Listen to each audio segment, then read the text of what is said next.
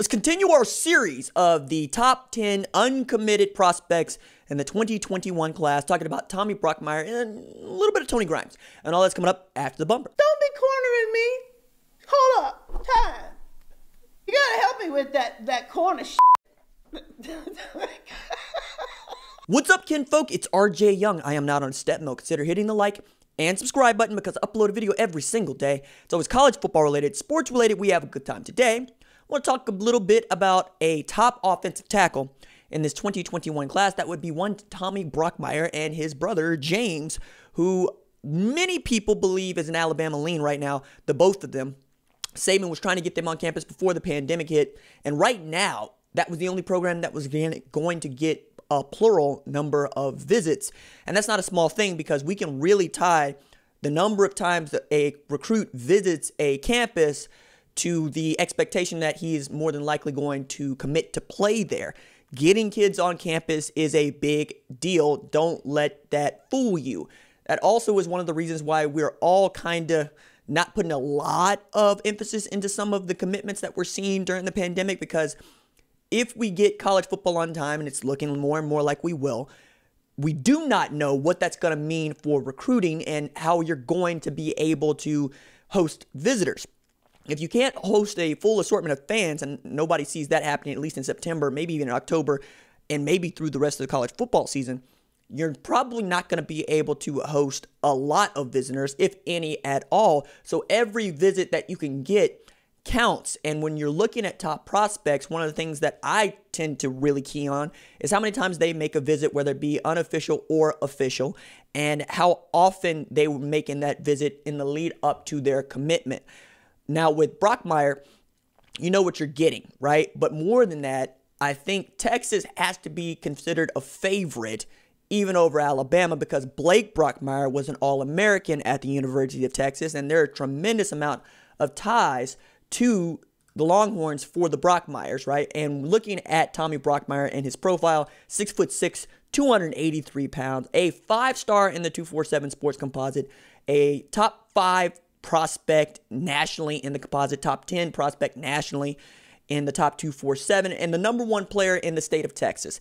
It is the kind of player that Tom Herman needs to win. You cannot allow Tommy Brockermeyer, or his brother James for that matter, to leave the state. This is how Nick Saban built what he built at LSU and at Alabama. He started by putting an electric fence up around those states and saying, I cannot let you go. Starting with Mark Spears, back when he took over the job at LSU, Spears was actually going to go to Southern because that's what it was in Baton Rouge. And he said, look, coach, you ain't got to worry about me leaving the state. You ain't even got to worry about me leaving the city. I'm going right down the street to Southern. To which Nick Saban was like, yo, I get what you're doing. I get why you're doing it. Tell me what we need to do to help make this happen. And one of those things was let him play defensive end. And we know what kind of a player Mark Spears end up becoming. I think that's what Tom Herman and his staff need to be doing with Brockermeyer, especially in this all pivotal year where they need, number 1, a great recruiting class, but also a great finish. Because after going 10-4, 8-5, they probably need to come back with nothing less than a 10-win season and a berth in the Big 12 championship game, if not a Big 12 championship win. And Texas is just on the outside of the top 10 looking in, but they've been getting high quality prospects because that's what they do. They get blue chippers. Those are 4- and 5-star kiddos, and getting a bunch of them from the state of Texas and really building your class through Texas also helps you in recruiting the state of Texas. When you get a JoJo Earl, he doesn't go to LSU, perhaps goes to Texas. When you get a Jason McClellan, he doesn't go to Alabama or commit to Oklahoma, perhaps he goes to Texas. And we know that Texas is one of the most fertile recruiting grounds in the country, and we know that Oklahoma treats it like home base. Many of the top prospects and top players that Oklahoma has had in its history come from the state of Texas. None bigger than Adrian Peterson, for which Mac Brown recently said that's the one that got away that I really regret not getting together. Meanwhile, one of the best players in Texas Longhorn history, Vince Young, comes out of Houston. Same thing with Colt McCoy. Same thing with Jordan Shipley, and I was going to say Jackson Shipley, but that's his lesser younger brother. You can keep going through there, and you can see how Longhorn programs have been built with the backbone being Texas talent and high quality Texas talent. So they need to absolutely try to lock this down.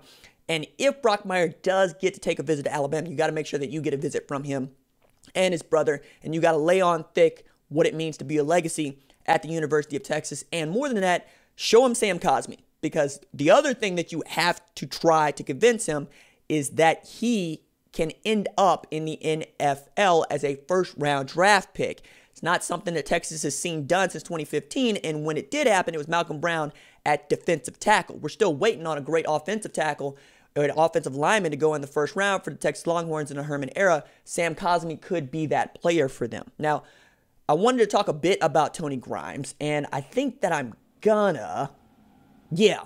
So Tony Grimes is being recruited heavily by North Carolina, which kind of seemed like it came out of nowhere because Grimes was really looking like an Ohio State lean, then looking like a Georgia lean. Now he looks like a North Carolina lean with Brian Doan coming in late to throw his crystal ball in there as we expect Grimes to drop his top 3 on May 31st after dropping a top 8. He is the best cornerback in the country, according to the 247, 6 foot, 180 pounds. And you can see how the appeal of North Carolina's recruiting class, which he cited as being, hey, that's pretty good. I would like to join up with a class that's going to be pretty good. And they're like number 4 in the rankings right now. But also Dre Bly being hired in December 2019 after a short stint in the Alliance as an assistant coach has been a boon for Mack Brown. That is one of the best players in North Carolina history and one of the best players in ACC history. Had like 11 interceptions in one season at North Carolina and was a consensus All-American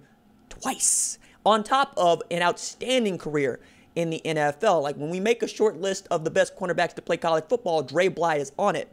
So being coached by him is going to be a big deal for almost anybody. And you could see that he being from the Tidewater, Virginia region, Grimes being from the Tidewater, Virginia region, is playing a big part into how they can get along in their kinship. I would not be surprised to find out that Tony Grimes picks North Carolina. However, Kerry Combs is coming on strong at Ohio State, and we know what kind of defensive prospects the University of Georgia turns out each and every year.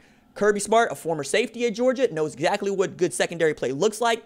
And the idea that you might have Keely Ringo on one side and Tony Grimes on the other in 2021, 2022, I know it's intoxicating to Georgia fans, but if you're looking at DBU, it's Ohio State. They're able to put more and more players into the NFL at defensive back than anybody else in the country. 16 first-round draft picks since 2016, which is kind of the opposite of their wide receiver group. They've just been that good. I mean, you can continue to look down the line. Having 2 first-round picks, both at cornerback, is almost unheard of, and they did that in 2020 in April with Damon Arnett and Jeff Okudah. Looking at what's in front of him, I think he could break in and play right away. He's really that good.